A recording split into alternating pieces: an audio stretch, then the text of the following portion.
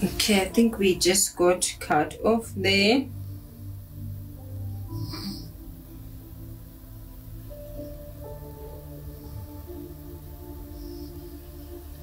We're just gonna quickly continue.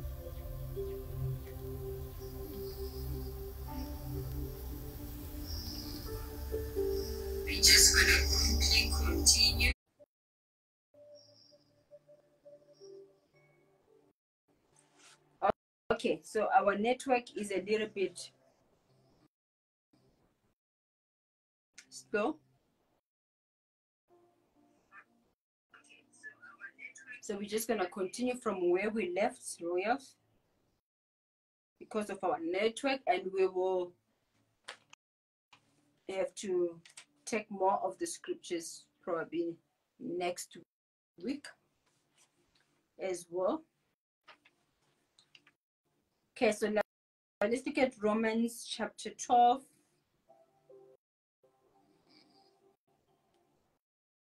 Verse 1 to 21, quickly.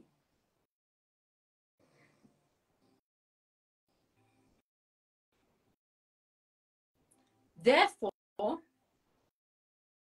I urge you, brothers and sisters, in view of God's mercy, to offer your bodies as a living sacrifice, holy and pleasing to God. This is your true and proper worship. Do not conform to the pattern of this world, but be transformed by the renewing of a mind. Then you will be able to test and approve what God's will is, his good, pleasing, and perfect will. It says, do not be conformed to the pattern of this world, but be transformed by the renewing of your mind. So that means you need to be transformed by the word of God. You need to renew your mind with the word of God for you to make progress in life. Without the word of God, there's no progress.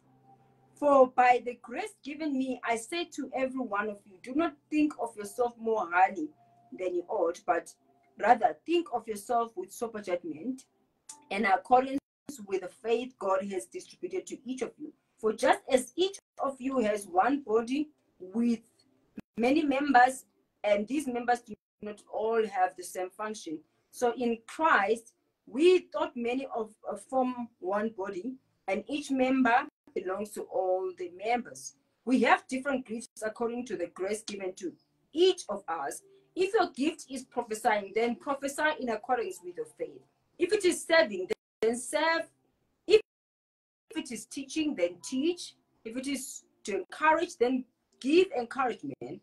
If it is giving, then give generously. If it is to lead, do it diligently. If it is to show mercy, do it cheerfully. Okay, so that is doing all the things that you need to do, right? Cheerfully, do it with all your heart, so that you can also make progress, that you can also grow in your life. It says love must be sincere, hate what is evil.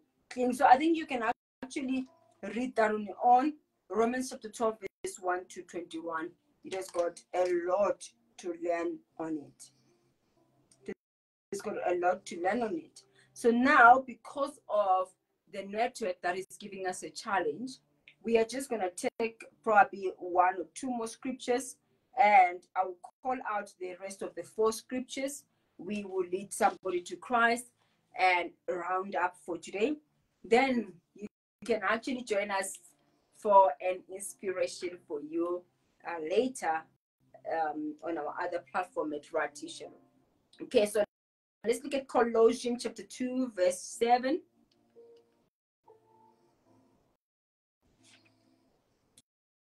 Colossians chapter 2.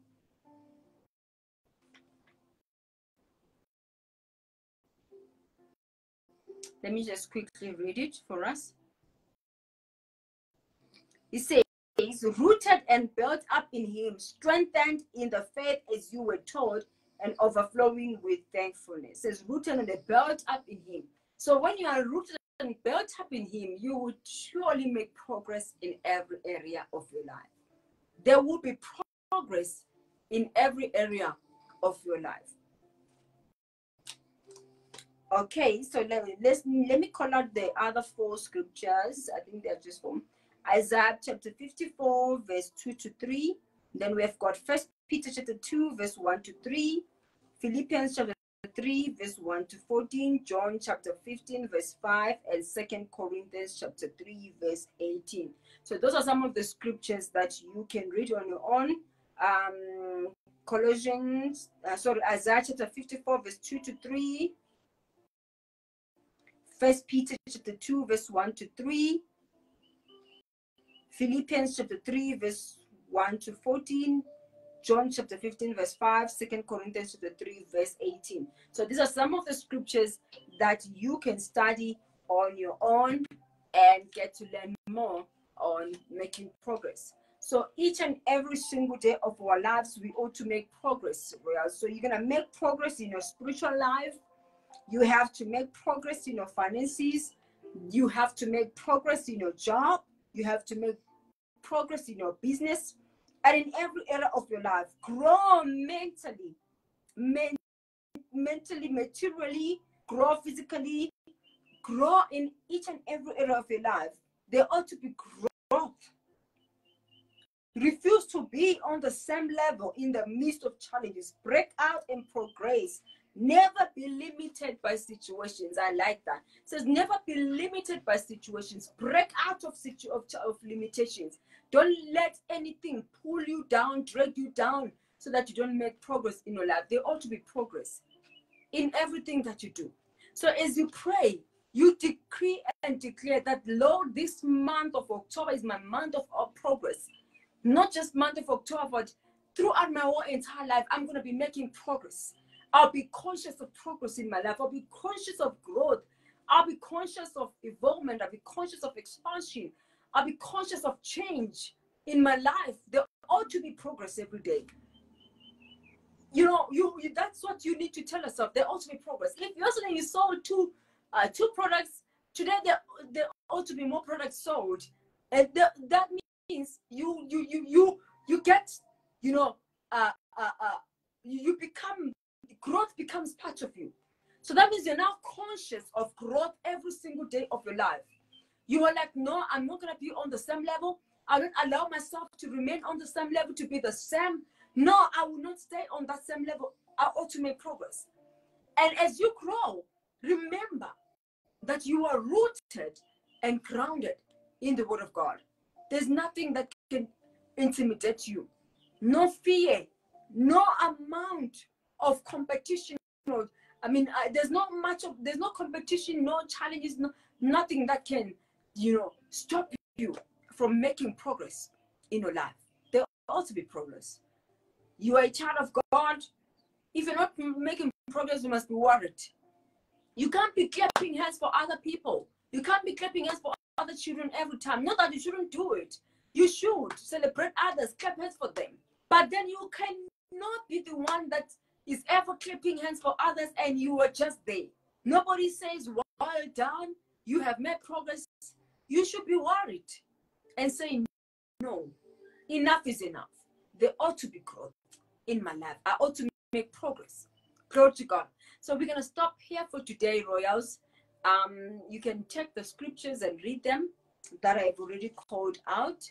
Colossians 2, verse 7. Isaiah chapter 54, verse 22 to 3. 1 Peter chapter 2, 1 Peter chapter 2, verse 1 to 3. Philippians chapter 3, verse 1 to 14. John chapter 15, verse 5. 2 Corinthians chapter 3, verse 18. So you can read those scriptures on your own and begin to meditate on them. Begin to declare progress in your life. Everything I touch is blessed. Everything I do prospers. Everything I touch grows. And as I step out, I make progress. As I come back, I report progress. Progress in every area of your life. Glory to God. If you are watching me right now and you are not born again, you haven't given your life to Christ, I'd like you to say this prayer after me and mean it with all your heart right now. Romans 10:9 says that if you confess with your mouth that Jesus is Lord and believe in your heart that God raised him from the dead, says you will be saved. So I would like you to say this prayer and mean it with all your heart. Say, oh Lord God, I come to you in the name of Jesus Christ. Your word says, whosoever shall call on the name of the Lord shall be saved. Right now, I ask Jesus to come into my heart and be the Lord of my life from this day. Lord Jesus, I believe with all my heart that you died for me and you rose again from the dead for my justification. Today, I receive eternal life into my spirit right now. I declare that I'm saved, I'm born again, I'm a new creation in Christ Jesus. Thank you, Father, for saving my soul. I'm a new creation. In Jesus' name, amen. Congratulations. If you've said this prayer, you are born again. You are now a new creation in Christ Jesus. Glory to God. You have made progress already by giving your life to Christ. Glory to God. So right now we are going to pray, Royals, and thank God for the word that we have received. Though the network was giving us a challenge, but we would thank God that we have received the word regards to progress in our lives. We will make progress in every area of our lives. In our businesses, we make progress. In our jobs, we make progress. In our homes, progress. In our finances, progress. In everything that we do, it's progress. As you get into your meetings, progress. As you attend to your clients, progress. There ought to be progress in everything that you lay your hands to do. Progress in your mental life. You grow mentally, physically, emotionally, socially, materially. There ought to be growth. You ought to make progress. So let us pray. Father, we thank you for the word that we have received today. We thank you, Father, that as it is easy, the message came. We receive it all in the name of Jesus.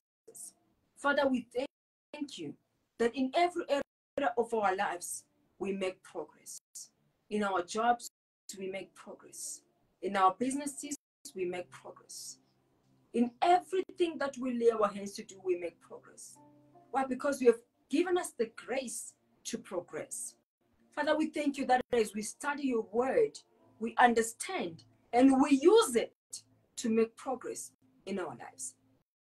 Lord, we thank you that who we are today is not who we'll be tomorrow. There'll be another level of growth. We make progress.